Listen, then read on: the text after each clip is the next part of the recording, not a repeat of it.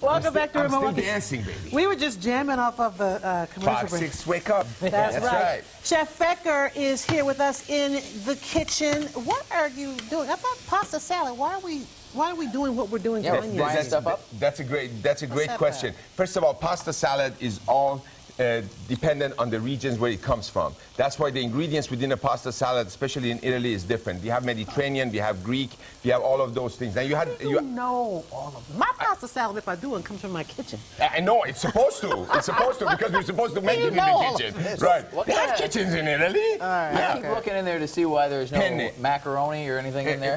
Again, that's something that you asked also. Yes, can you use any kind of pasta? Absolutely. Even like noodles, like spaghetti noodles? Absolutely. But then you have to make sure that your ingredients are cut in longer strands, so they grab the noodle. Now we are dicing everything. Why? Because we're using penne, and it has a hole in it, so we want these flavors to go in there. We have different pastas for different reasons, and pasta salads are usually created with your leftovers. So imagine you have these beautiful short ribs that have been cooked the night before. The next day, you take them, you shred them, you take the juices from the short ribs, mix them with a little bit of mayonnaise. Why don't we do that? Why don't you start the... I can do that. You ready? Go ahead with 2 teaspoons of mayonnaise. Okay. Rob, how many days do we have to spring? Oh, we're less than 8 until the actual equinox. So this does make sense. We have a beautiful vegetable.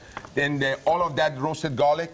Well, that's going to have a good punch. Yes. All right. Smells fabulous. And you've already pre-diced what, the carrots and the celery? Exactly. They're going to go in here with the onions that are being caramelized. Too? Okay. Yes. Why am I doing this? Is because I'm creating an extra flavor profile, layer of flavor by caramelizing, evaporating the water content, naturally intensifying the sugar content. So is this going to be a cold pasta salad? Yes, it is. Okay. Yes, it is. That's a great question as well, because what we do here, we have the tendency of cooking the pasta, letting it get cold, have the ingredients cold, combine them. There's no marriage of flavor because the pores of the pasta is not open when it's cold.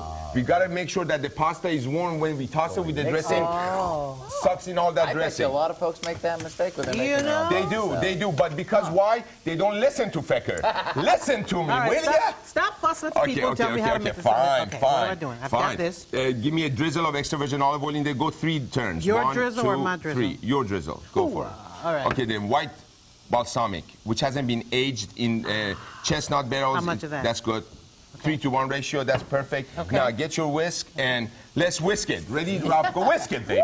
Whisk it, baby. Whisk it? Yeah. Okay. With your wrist, not with your forearm. Yeah, with your wrist. That's it. You see how fast and easy you can do that? Well, look at that. That's right.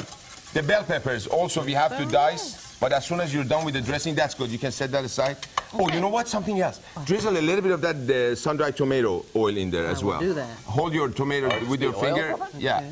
Beautiful. Not go for it. Tomato, just the oil. That's it. The tomato we're going to put in the pasta salad. And then hit it with the wrist again. That's right. Where do you find such good bell peppers this time of year? The bell peppers are, I get majority of my vegetables from Maki, who's a local, vegetable purveyor. Would you dice some of this for me, darling? I can do that. You dice it the way you want it. Right. Just make sure you first cut it in strips. All right. Look at the way she holds that finger. You go, girl. That's beautiful. And it's such good to have colorful food. Roll your knife. When you cut, let it go. That's it. You see, it cuts all the way through. That's true. Beautiful. Now turn it around and dice it. Right. Okay, when this comes together, I'm going to toss this warm in that dressing. Take that pasta, strain it, and warm, put it in that dressing. Toss it, go in the refrigerator, everything. So when we come back, we're going to create a beautiful medley of greens in the base. Okay. And then we're going to put our pasta salad on there. If you want to serve this as an entree, I suggest a protein with it. A breast of chicken, that can be cooked in the same pan that you have all these yums of flavor. Or like you said before, leftovers. That's it, exactly. Yes, please. All of this? That's right. And you know what? The better. Exactly, because you eat with your eyes first. So the yellow is going to pop, the red is going to be over. Okay, now you're going to see you're going to have more difficulty cutting that. You know why? Because you're cutting the skin. That's why when you have it the other way around, it's much easier.